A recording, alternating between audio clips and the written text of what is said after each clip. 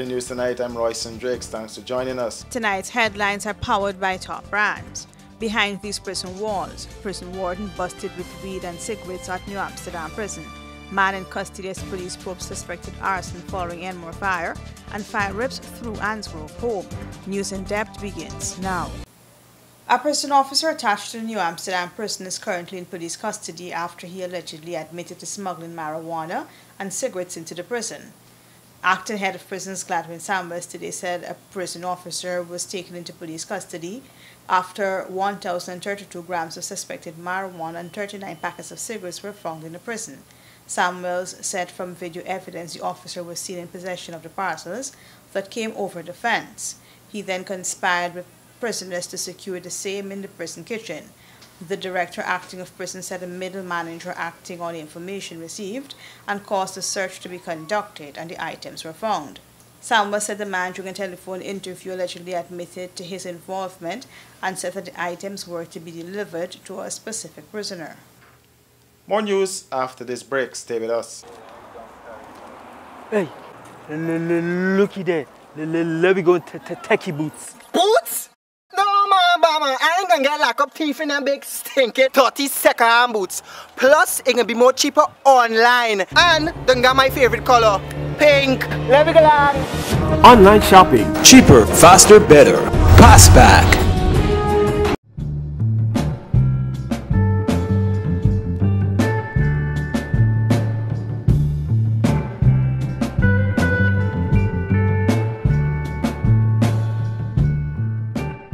Caribbean rice from the lush rice fields of Guyana straight to your home.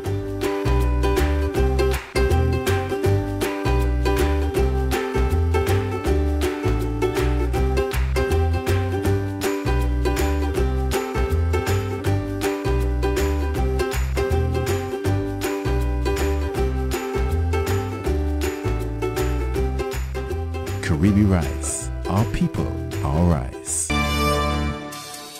Welcome back.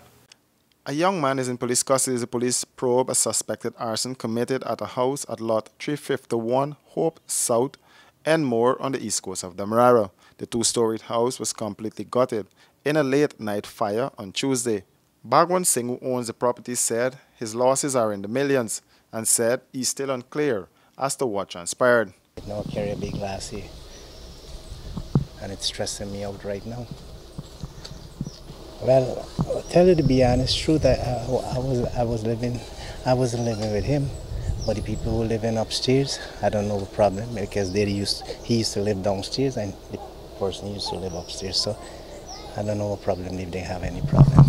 But nothing is safe in this building? Nothing is safe, nothing. Everything one flat down.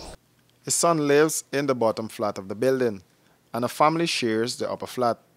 There are reports that a 25-year-old suspect was a heavy drinker, and this was confirmed by his father. He drink plenty every day. He's drink every day. I don't know what he's smoking. I hear people say he smoke, but I don't know. I never see him. I heard the news last night. I heard somebody come and tell me the place burning down.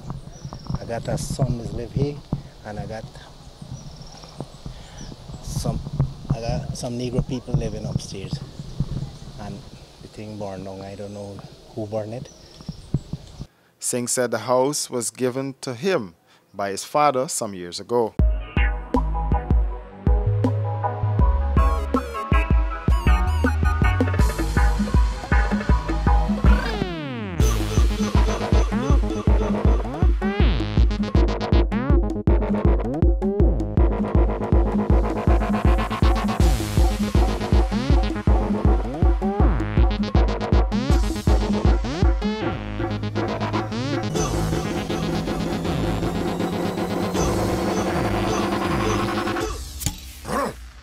A man's beer.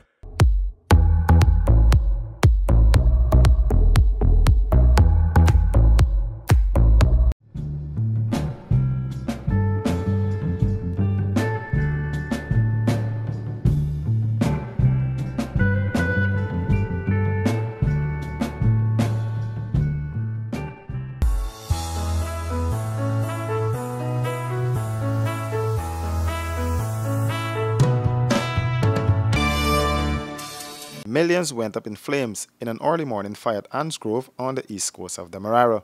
Reportedly, no one was at home at the time of the fire. Neighbors said a passerby raised the alarm and they immediately called the Guyana Fire Service, while they also formed a bucket brigade. Usafa Fraser, who lives across the street from the fire, said it was just around 5 this morning when the fire started. He said he was forced to move his belongings from his house as the fire threatened to spread to his house. I saw that when I get up this morning, a lady was passing and she had a fire, and this kind of thing. So when I get up, I see over there in the house, you see the glare and everything. But when we rushed over there, I couldn't get in. The place was grilled up and so on, so I couldn't get in, give access to extinguish the fire there. Residents commended members of the Guyana Fire Service for containing the fire to the lone house. The fire service did an excellent job this morning around 5:30 when they came. This house was already on blaze. And this one right here, they had to save this one. And I had to come out and save mine over there before this one over here started to catch fire also. But anything, congratulations to the fire service one more time. They did an excellent job. The building is owned by Elaine Pollard, who resides overseas. Residents said a caretaker would normally come to turn the lights on and off at the house. And that's a wrap for this edition of News in Depth. Do join us again same time tomorrow for another edition.